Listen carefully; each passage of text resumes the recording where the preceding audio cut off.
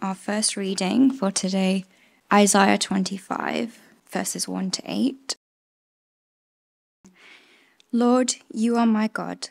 I will exalt you and praise your name, for in perfect faithfulness you have done wonderful things, things planned long ago.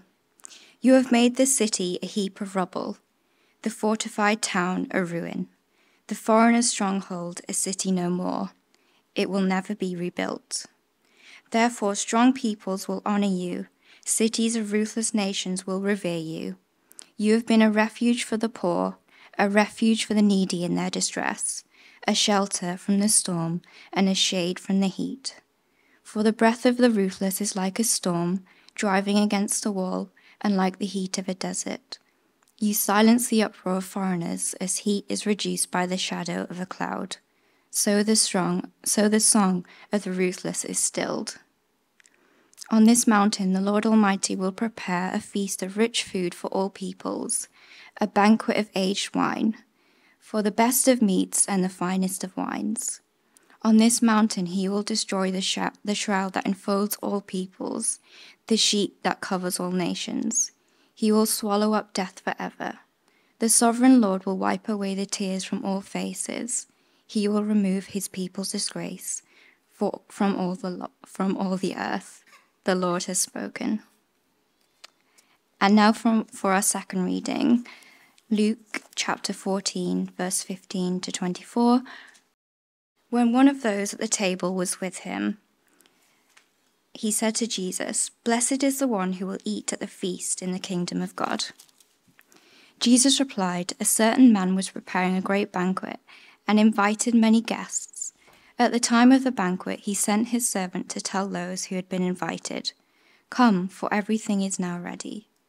But they all alike began to make excuses. The first said, 'I have just bought a field, and I must go and see it. Please excuse me.' Another said, 'I have just bought 5 yoke of oxen, and I'm on my way to try them out. Please excuse me.' Still another said, 'I have just got married, so I can't come.' The servant came back and reported this to his master. Then the owner of the house became angry and ordered his servant, 'Go out quickly into the streets and alleys of the town and bring in the poor, the crippled, the blind, and the lame.' 'Sir,' the servant said, 'what you ordered has been done, but there is still room.' Then the master told the servant, 'Go out to the roads and the country lanes and compel them to come in, so that my house will be full. I tell you, not one of those who are invited will get a taste of my banquet.'" This is the word of our Lord. Jemima, thank you very much for reading that for us. And good morning, everyone. If we've not met before, my name's Andy. I'm one of the elders here at Christchurch Balham. And this term, we've been going through Luke's Gospel. We've called this series, This is the Way, because Jesus is on his way to Jerusalem. And along the way, he is teaching us, his disciples, the way, what it means to follow him. So if you're here and you're following Jesus, or even you're here and you're just looking in on Christian things, you've got big questions, this passage has a lot to say to us. So we need God's help. If you could keep your Bible open at page 787, that would help you. And a little handout might give you an idea of where I'm going to go. But we need God's help, so I'm going to pray. Let's bow our heads. Father God, as Jesus heads to the cross, help us, Lord, to understand why he's doing that. Help us, Lord, to appreciate again all that he is doing, that we might be with you. I pray, Father, you would give each of us soft hearts, hearts that are willing to listen, hearts that are willing to obey. Please, Father, would your Spirit do mighty things amongst us today. I pray in Jesus' name. Amen. Well, you might notice, as Jemima read, but our passage today centres around a massive, lavish party. And I don't know what's the most lavish, massive party you've ever been to. Maybe it's a wedding, which you're invited to over the summer. If you're a student, maybe you can think of one of those massive balls which you go to, these enormous lavish things. I've done a bit of Googling this week, inevitably, and I gather the most lavish, expensive party in the world is the Met Gala at New York. It's a fundraising ball, I gather, to fundraise for the Metropolitan Museum of Art. And celebs and movie stars, they're all showcasing the latest fashions. Fashions like this. Everyone will be wearing this next season. And everyone there, they go along to see and to be seen. It's that sort of party, isn't it? And maybe you've seen photos like this of the red carpets, but no one actually really knows what happens on the inside of the party. Apparently there's a really strict no phones policy, and if you take photos and share them on social media, you're excluded from future Met Galas. So no one really knows what's going on. But what we do know is that it's a lavish sit-down meal. 3-4 courses, exquisite food, followed up by world-class entertainment by the greatest of pop and rock stars, so I gather.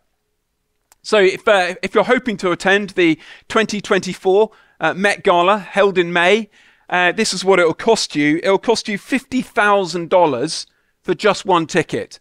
If you want to book a table for your friends and family, it'll cost you $500,000. So then, chances are we're not going to get an invite.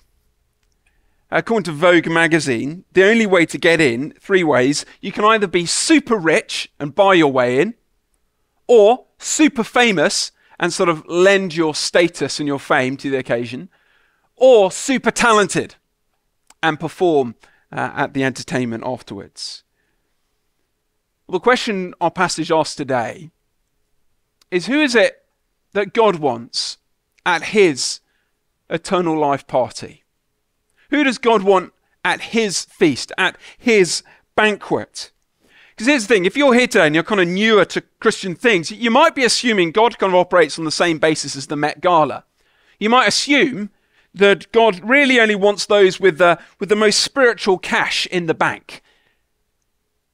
You might assume that God only really wants those whose lives are arrayed in the most beautiful purity and splendor. You might assume that God only wants those who perform the best in the service of his kingdom. That's the way the world works, and so you might assume that's how God works. And so looking at yourself, you might wonder, well, might God want someone like me at a party like this? With the person I am and the things I've done? Would I fit in at that party? Am I wanted at his party? Well, if you were here last week, we saw that Jesus is currently at a dinner party. His host is a prominent Pharisee, an ultra-conservative religious leader in his community. However, we've discovered that he's invited Jesus for dinner, not in order to honor him, but in order to trap him, to expose him as a Sabbath breaker. And in response, ironically, Jesus exposes all the Pharisees there as self-righteous. And most embarrassingly, Jesus, just before our passage begins, Jesus shames the host in front of everybody. Now, it's fair to say, isn't it, so far, this dinner party has been an utter car crash. Okay, it's been a complete disaster. If you were there, you could have cut the tension with a knife. Super awkward. And so it's probably why some well-meaning person in verse 15 tries to salvage this train wreck. He tries to find, you know that person, whenever there's a disagreement in your family, they always try and find some common area of agreement. Well, we can all agree about this, can't we? Well, that's what this person does. Look at verse 15. It's usually my mum in my family who does that. Verse 15. Jesus just insulted the host. Verse 15, when one of those at the table with him heard this, he said to Jesus, blessed is the one who will eat at the feast in the kingdom of God. So this well-meaning interjector, he's drawing our minds to our first reading in Isaiah 25. And now that party, it kind of blows the Met Gala out of the water, doesn't it? You might remember from Isaiah 25 that poetic description of that party. The prophet describes it as a feast being held atop a mountain, a place of beauty, a place of security. Now, it's unlikely to be the French Alps. But it's described as the heavenly Mount Zion, the new Jerusalem. That's the setting for this party. And we're told that all the invitees are told to expect the finest of wines. And I've done a bit of Googling again. I gather that's the Romani Conti, which is about $500,000 a bottle. That's what everyone will be drinking at this banquet. Invitees are also told to expect the richest of foods. The richest of foods. I don't know if that's the finesse of a Michelin star meal, or the finest of meats, which is probably what I'd prefer. The finest of meats. I like mine rare, right at the top, but everyone gets whatever they want, ordered bespoke. Isaiah's poetry, it kind of torpedoes that idea that God's a cosmic killjoy. No, God is the ultimate party thrower. Life in his kingdom is going to be brilliant. But really, the food and the drink, they pale into insignificance compared to the after-dinner entertainment, where we're told the Lord God himself will swallow up death forever. And that shroud, you know shrouds which are placed over dead bodies, that shroud which hovers over the peoples, God says, I'm going to destroy it forever. And it gets even more intimate because we're told that our host will personally, intimately wipe away every tear from every face. That all shame will be done away with. Anything which causes disgrace will be removed forever. That's the image here. Verse 15, this person blurts out, "Blessed is the one who will eat at the feast of the kingdom of God." And of course that's true. But this well-meaning interjector, they actually drop a bit of a clanger. Because the assumption in what they're saying here, the assumption is that they and all the other Pharisees present at this meal with Jesus, the assumption is that they're all going to be eating this meal. When Jesus says they're not.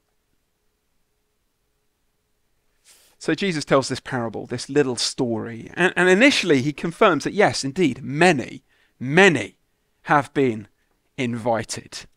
Look at verse 16. Jesus replied, "A certain man was preparing a great banquet and invited many guests. At the time of the banquet, he sent his servant to tell those who had been invited, 'Come, for everything is now ready.'" Now, when it comes to sort of party organisation, there's a massive difference between our culture now and their culture back then. So our sort of time-conscious culture, what we do is we decide the time and the date, and then we send out invites to all our friends, and they send back RSVPs telling us whether or not they're going to come. We're very specific, aren't we? Whereas back then, in a less time-conscious culture, the invitation always come in two parts, and that's what we see here. First, you would let your guests know that you're going to throw a big party. We see that in verse 16. At which point, they're going to tell you whether or not they want to come or not. And once the host knows how many people are said they're interested in going, he then goes home and gets ready. He'll kill the right-sized animal. So if only one or two people want to come, he'll kill a pigeon or something. You know, if a huge amount of people will kill multiple fattened calves, and you order in the right number of folding chairs, things like that. They gets the meal ready. And only once the meal is ready would the second part of the invitation come. Once everyone is ready, you'll send out a servant to tell each of those invited people to come, to drop whatever you're doing and come. That's how it worked back then. So it seems that the many guests who were invited here in verse 16, it seems they've been waiting for a while. And now, at last, this banquet is ready. Come. Come. Everything's been paid for. Everything that has been promised is now here. Everything is about to be delivered exactly as was promised. So you can imagine that the host servant going from house to house saying, "Come, come, come, come. And it's interesting, isn't it? Back in Isaiah 25, the host of the feast is obviously the Lord God himself. But by the end of this parable, it's Jesus who reveals that he is in fact the host. This is his feast, his banquet. So essentially he's saying to the Pharisees here that he is the one that all Israel have been waiting for. That he is the fulfillment of the scriptures. That he is the one who will invite them to the heavenly Mount Zion. He is the one. And in fact, this is why, as you know, as we've heard in previous weeks, Jesus is currently walking to Jerusalem. He's walking there in order that on the cross he would face disgrace, so that our disgrace might be destroyed forever. That he would swallow up death for us by being eaten by death. His body laid under a shroud, so the shroud might be removed from us. But of course, in the end, death couldn't beat him, could it? He was laid in the tomb, and he burst forth from the grave, proving that he is the life and soul of the party, that he is the ultimate party host. He is inviting us, and he's sending it out saying, come, everything is ready. Come, everything has been prepared. There's nothing more that needs to be done. Come, he says. Jesus wants his Jewish countrymen to know that there's nothing more they need to wait for. Come, everything is ready. But the shock and scandal is that whilst many have been invited, many make excuses. And that's true even today. Look at verse 18. But they all alike began to make excuses. The first said, oh, I've just bought a field and I must go see it. Please excuse me. Another said, I've just bought 5 yoke of oxen and I'm on my way to try them out. Please excuse me. Still another said, I've just got married and I can't come. Please excuse me. Now, at first sight, these excuses sound reasonable, don't they? Clearly, there's something more pressing going on, perhaps something more urgent going on than this celebration. Their field, their business, their family. These are all good things, aren't they? Really good things. But just a moment's thought reveals that these excuses are utterly pathetic. I mean, why do you need to go check out a field if you've already bought it? Surely you would have checked it out beforehand. And likewise with the oxen, surely you want to try out your 5 yokes of oxen before laying down money for them. And if you just got married, well, what newlywed wife wouldn't want to be taken to a feast and a ball to be danced with the night away? But the real scandal of these excuses lies in the fact that back in verse 17, each of these people had previously replied with a yes. So in our context, in our day-to-day, that would be like, imagine you've got a whole bunch of people around for a meal, okay? You invite a whole bunch of people around for a meal, and you get them to wait in the living room because you're still busy sort of cooking and finishing up, laying up the table. And once you've finished cooking and laying up the table, you go through to the living room and say, okay, everyone, dinner's now ready. Come on through to the dining room. And it's at that point that they go, oh, no, sorry, Andy, I've got to go. And one by one, each of your guests walk out, leaving you with an enormous feast and no one to eat it. That's the sort of a parallel with what's going on here. Now, given how outrageously rude that is, we might well wonder if the guests are acting together in collusion.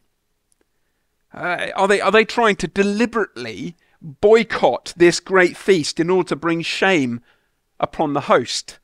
Are they trying to mark him out somehow as a social outcast? If so, it's a bit like Mean Girls. Have you ever seen that film, Mean Girls? B. Bennett's favourite film. She was telling me about it this week. And This is a bit of a Mean Girls move, isn't it? If you've seen it, you'll know Regina George on the right there. She's the most popular girl at the high school, the queen bee. And in a particular scene, we see her carefully rejecting invitations to parties, carefully rejecting social occasions as a way of asserting her dominance, as a way of saying, I'm the one in control here. I'm the insider and they're outsiders. Well, throughout Luke's gospel, that's basically what the Pharisees have been doing, isn't it? Trying to assert that Jesus is the lawbreaker. He's the outcast and they're the true insiders. So I hope you see that their rejection of this invitation is not just rude. It's also an insult to the host who has gone to such great lengths, such painful lengths to include them in this feast. Jesus' point is clear, isn't it? God is preparing the greatest party imaginable. He has sent his own son to gather all those whom he has invited. And yet the leaders of Israel, the people who knew about this invitation for hundreds of years, it seems they've got better things to do, better places to go. Now, it's tempting, isn't it, to kind of treat the Pharisees as the pantomime villains and sort of boo and hiss every time they sort of walk on stage. And we go, oh, no, we're not like the Pharisees. Should we just examine that a bit? I wonder if there's a little bit of that in our hearts. I wonder if we see anything of ourselves in their response to this invitation. The thing I've noticed that over the years is that the reasons people give for rejecting Jesus are often not because they want to cling on to some heinous vice or evil. No, I don't want Jesus. I want to carry on taking drugs and prostituting. Or I want to carry on worshipping my evil satanic gods. No one says that, do they? No, more often they reject the invite because they've just simply got other priorities. Their legacy, their field, means more to them. Their work just means more to them. Being a big name there means more to them. The drive for romantic intimacy or the desire must have children, it just means more to them. And so it is that people don't exactly explicitly say no to Jesus so much as they say yes to everything else. And so these good things of life ironically end up coming to eclipse the author of life. If you're here today and you wouldn't yet call yourself a Christian, if you wouldn't yet call yourself a follower of Jesus, ask yourself, what can be of more importance than attending this feast? Do you really have a better reason to live than this? Do you really have an answer to death without this? But I think it's a challenge here for Christians too. Because often our priorities are kind of revealed in our decision making, isn't it? One of the lovely things about London, one of the fun things about it, is just how busy it is, and all the things going on, and all the social events, all the sporting events, all the schools events, and everything going on. Living in London, it's where all the action is, isn't it? And particularly that often that action happens at the weekends. And sometimes we find, don't we? We all find this, that sometimes we find that these good things end up clashing with Sunday worship here. Now, inevitably, there's going to be times when in that exchange, church loses out. You've got to attend Granny's 80th birthday party. You can't say, sorry, I must be at church for that. That wouldn't fly. Of course there's going to be times when we miss church, when we're ill or on holiday, whatever. But I'd be concerned for the person for whom, whenever there's any clash with a social event, a sporting event, a school's event, whenever there's any clash, I'd be concerned for the person for when church is always the loser. When the church is always the person, when its church family always misses out in that exchange. Because that kind of reveals what our priorities are, doesn't it? I mean, consider, when else do we get to gather with the Lord's own people, his family, like this? When else do we get to hear his word preached to us, to our hearts, from someone who knows us? When else do we get to gather around the Lord's table in anticipation of that great future feast and banquet? Friends, you might not realize this, but this church is the closest we're going to get this side of glory to this wedding feast, to this great banquet. This is as good as it gets. This is as close as it gets. So what could be of greater importance than this? The scary thing here is that none of the Pharisees would have thought they were rejecting the banquet. All of them would have assumed that they were shoo-ins to the feast. But their priorities and their excuses kind of reveal where their hearts are really at. Many are invited. Many make excuses. So let's go back to the parable. How is the host going to respond? Will he just, turf the food out, give it to the dogs? What's he going to do? Cancel the party? No. One way or another, he tells us his house is going to be full. Verse 21. Verse 21. The servant came back and reported this to his master. Then the owner of the house became angry and ordered his servant, "Go out quickly into the streets and the alleys of the town and bring in the poor, the crippled, the blind, and the lame." There's no way this host is just going to bin all of that food and let this party go to waste. And so if his wealthy and powerful friends will not attend, well, then he'll invite the poor and the weak outcasts to join him instead. Those who have no spiritual capital to pay for this meal. Those who have no power or ability to even get themselves to this feast. The master says, I want them at my party. I want to eat and feast with the homeless, with people who have nothing to offer me. In fact, the other way around, people who might in fact bring shame upon me if I were to bring them in. And this parable explains so much about Jesus' ministry so far through Luke's gospel, doesn't it? At the very beginning, who first hears about Jesus' birth? Outcast shepherds.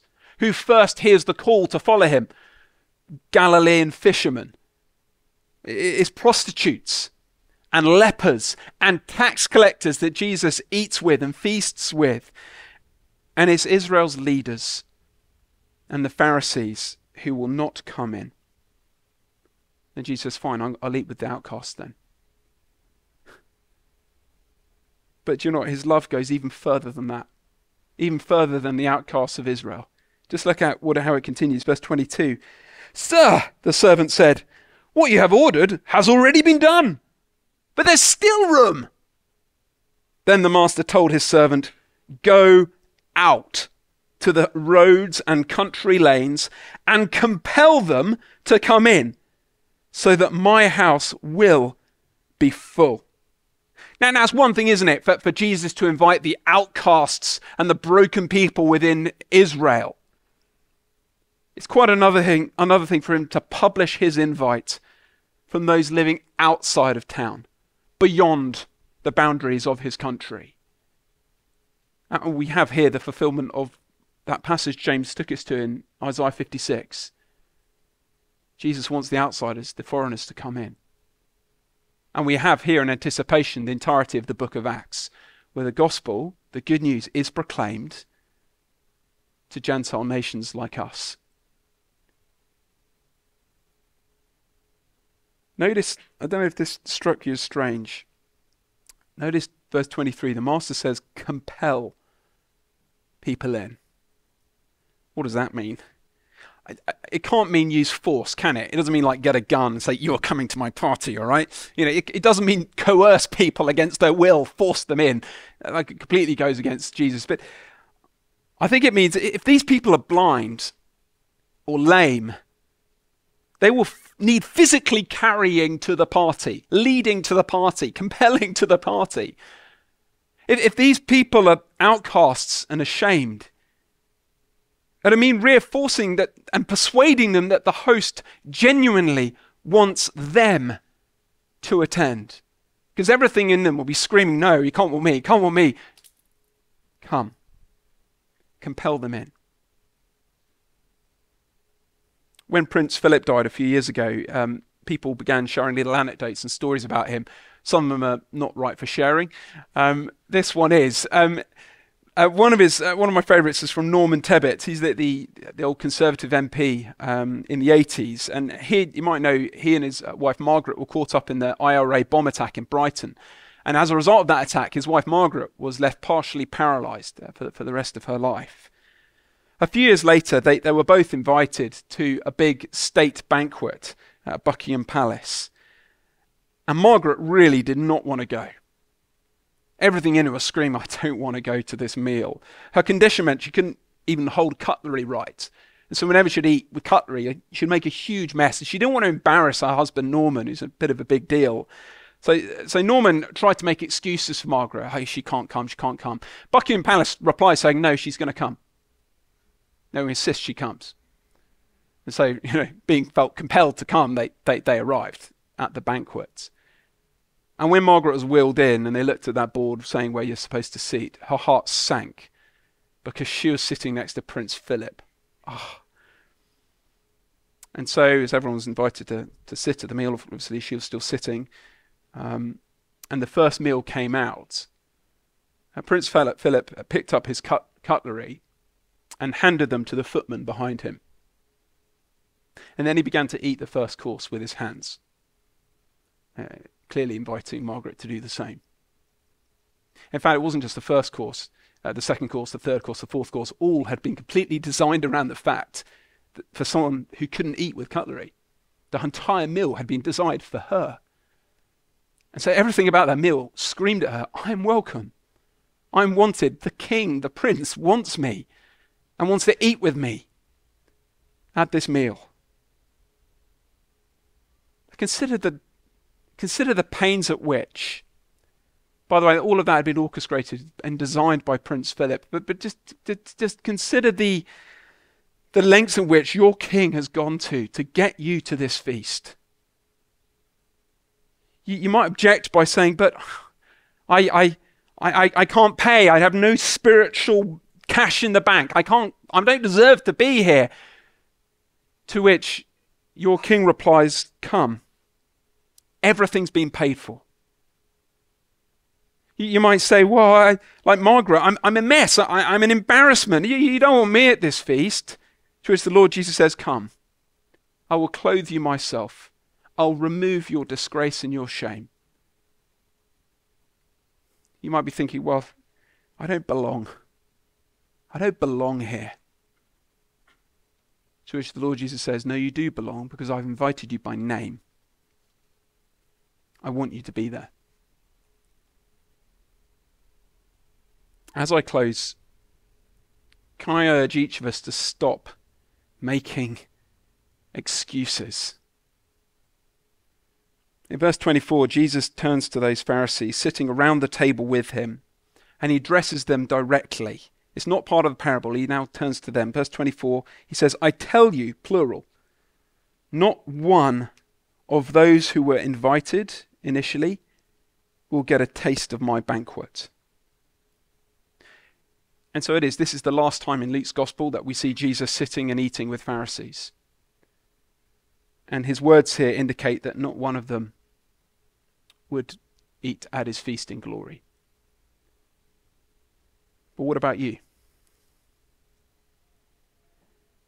Some of us here have heard this invitation again and again and again. You've been hearing it for years maybe, loudly and clearly, but for whatever reason you've kept Jesus at arm's length, putting other things first. Your work first, your social life first, your romantic life first. Everything comes first. Jesus is inviting you, come and eat with me. There is no other way for life. There is no other answer for death. True life is found in me. come. Everything is now ready. In a moment's time, we're, as a church family, beginning gathering around this table. And it's a little foretaste, an hors d'oeuvre of that great feast, the heavenly banquet. And if you're here today and you're not yet trusting in Jesus, but if today you want to say yes, I say yes to this invitation. Yes to Jesus, be my Lord and my Saviour. Well, I would like to invite you, even if this is your very first time, to come and eat with us as a sign that you want to eat with Jesus in that heavenly banquet, that you accept his death for you, that you accept being his follower. Stop making excuses. Today's the day. For the rest of us, though, we don't just need to stop making excuses, we need to start compelling people into this party. I mean, just think about it. We have the golden ticket in our hands, right? We've got to, if you invite to the Met Gala, if you got given a ticket to the Met Gala, you'd be telling everyone, wouldn't you? I don't deserve to be here. I don't have 50,000 quid, but I've got an invite. Way! You'd be telling everyone. You've got a far greater invite than that. Tell people. And by the way, telling people that you've received this invitation is not a sign of superiority. I have an invite and you don't. It's not that at all. Christians, we are merely beggars, telling other beggars where to find food. So friends, this is really the essence of CCB. This is what we're about. We have the golden ticket and we want people to know that they are welcome too. Is this your heartbeat? Is this what you're about? Just think who you can invite to church next week to witness Naveen's baptism. Think about who you can invite to your CU if you've just started in Freshers Week. Consider what you could share with people tomorrow when they ask you what you did at the weekend. We are beggars merely telling other beggars where to find food. So yeah, we can show people our vulnerability. We can show people our brokenness and our sin and say, but here in Jesus, I have forgiveness. Here in Jesus, I have life. We can say to people, come. Everything is now ready. Shall I pray?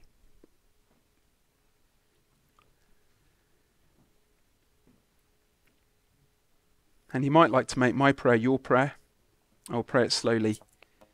Maybe you want to echo it in your own heart.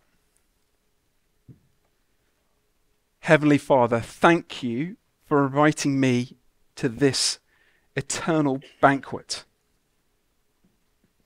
I know I don't deserve it because of my sin and my messed up priorities. Please forgive me. Thank you for sending Jesus to do everything necessary so that I can feast with you. Help me now to rejoice in this invitation and share it with others. Amen.